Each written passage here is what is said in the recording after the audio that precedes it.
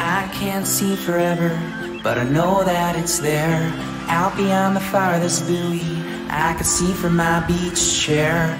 It was one of a pair. Hello everyone, it's me Sarah. Welcome again to another video. So it's spring and this is one of my favorite seasons here in Japan, guys, because of Sakura trees or cherry blossoms. So today, I've just thought to give you a tour around here in my neighborhood, guys. So you could see how beautiful Sakura tree is here in my place. So I'm just gonna walk throughout our tour para mas lalo natin ma-appreciate yung ganda ng Sakura trees. So let's go, guys.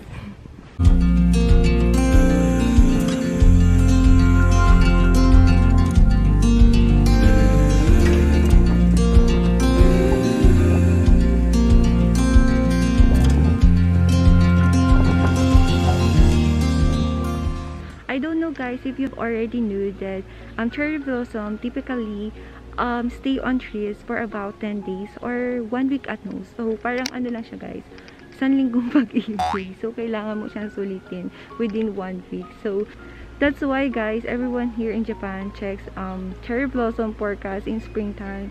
In that way, we can really appreciate the beauty of Sakura as its peak. But today, guys, nagpo-fall off na yung mga petals from the trees kasi actually nag-full bloom na siya noong April 8. So it's April 12 today. So 4 days na yung have passed by, guys. So nag-ano na sila, nag-fall off na talaga yung mga petals. So konti na lang makikita yung mga flowers. And after that, guys, kapag nag-fall off na yung sakura o yung flowers, napapalitan na siya ng ng dahon. So ito siya, guys, pakita ko sa inyo. And FYI, guys, ito yung ginagamit na na ingredient dun sa mga sakura flavor na mga food. Dahon pala yung ginagamit. Ito siya. Kasi dati akala ko yung mismong bulaklak yung ginagamit nila pampalasa dun sa mga food. Yung dahon pala, yung dahon, guys. Yan, nice to know, diba? Yan. And guys, this tree is called Sakura Doris tree. Yes, kita niyo naman, dami niyan sakura. Hanggang dun siya sa dulo, hanggang dun sa may hospital namin. Yes. May mga upuan sila dyan, no? Para dun ka magpahinga.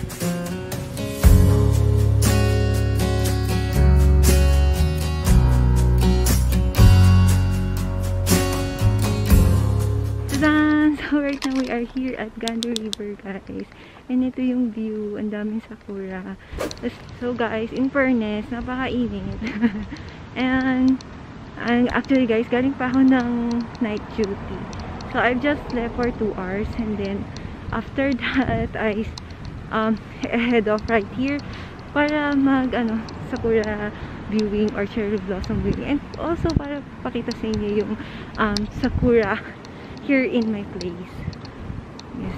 So guys, just a little bit of knowledge. Sakura trees has so many species, guys. So to name a few, guys, like here in my place, they have Soumei Yoshino, which is the most cultivated species of sakura here in Japan, and you can actually see these trees or see these sakura flowers throughout Japan. And it's like this, guys. It's like here, guys. So it has light pink color, and then usually may 5 petals lang siya, guys. And guys, they also have kantan sakura trees, or double blossom as they called. And meron, parang ito siya, meron din ako nakita dito along the Gando River. I'm gonna show it to you, guys. Here it is.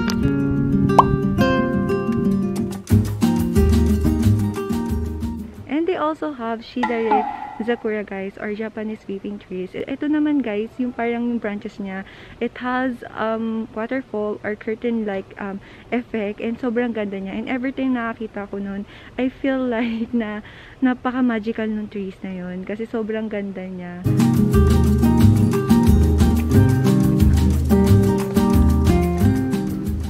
You can also see Japanese weeping trees throughout Japan, and Pero medyo konti lang siya. Pero nakakita ko na sa Nagoya, Kyoto, and then sa Nara, di ba? Yes. And last but not the least is the Kanhi Sakura, guys. Ito naman is type of Sakura na makikita nyo sa mga medyo mainit na lugar like Okinawa, basta dun sa southern part ng Japan. Pero parang nakakita ko nito sa Kyoto. Medyo ano siya, so medyo mas mahaba yung petals niya compared dun sa Somei Yoshino. Medyo deeper yung shade ng pink niya, guys.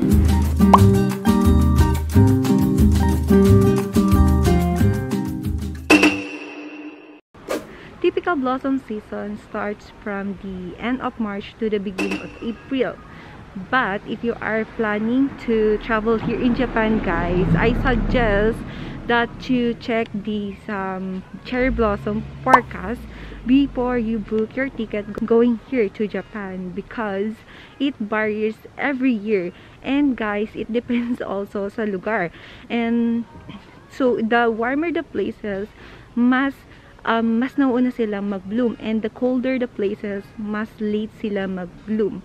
So for example, dun sa southern part ng Japan, which is medyo mainit doon, like Okinawa and Fukuoka and then Hiroshima, so mas nauna sila mag-bloom compared dun sa northern part ng Japan, like Hokkaido and here in my place in Toyama. So it's better to check the Sakura forecast before going here in Japan.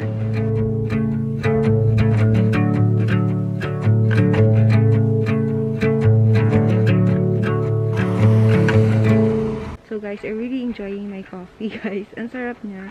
It's called mild milk coffee, and you can buy this from Kumeda Coffee Shop. I guess na pwede ba siya mabili sa mga convenience stores, guys? Kasi bigay lang sa akin ito nung Japanese kong coworker. And ang sarap niya. Thank you for this. Arigatou gozaimashita.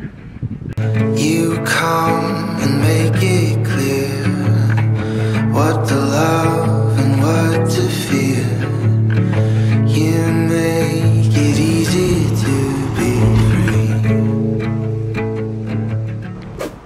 And another question, guys, why Sakura is very important to Japanese people, and it is because Japanese often compared the short blooming period of Sakura sa transition ng life ng tao. It reminds us that every beginning has an end, and life is beautiful yet very short. That's why, guys, live life to the fullest. I don't know how you're gonna do it, but live life to the fullest. So to enjoy the short life fleeting beauty of Sakura trees or cherry blossom, Japanese always do hanami during spring or when the sakura is starting to bloom. And like we did ni Bea last week sa Kansui Park, Toyama, kung saan makikita niyo yung one of the most beautiful sa Starbucks here in Japan. And for me, guys, it's a unique experience kasi kasi sa Pilipinas walang masyadong park, so compare here in Japan, so hindi ko masyadong na-experience mag-picnic sa Pilipinas. And it's like also a time na rin to bond with your friends and your loved ones during hanami.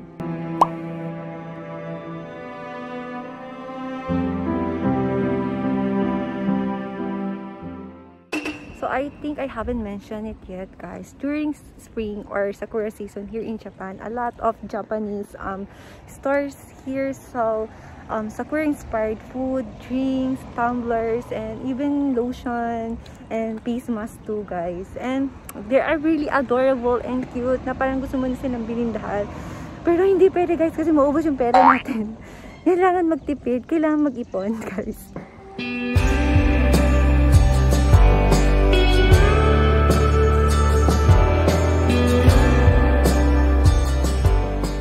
Guys, before I end up this vlog, guys, I just want to add that there's in some places here in Japan, pwede mo nyong hawakan yung sakura flowers, pero may mga lugar din dito sa Japan hindi pwedeng hawakan ng sakura. So better check on that.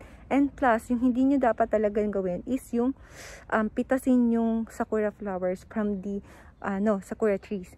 It's a big no-no, guys. But pwede nyo namang kunin yung mga sakura flowers na nahulog na dun sa lupa. And pick us up with that.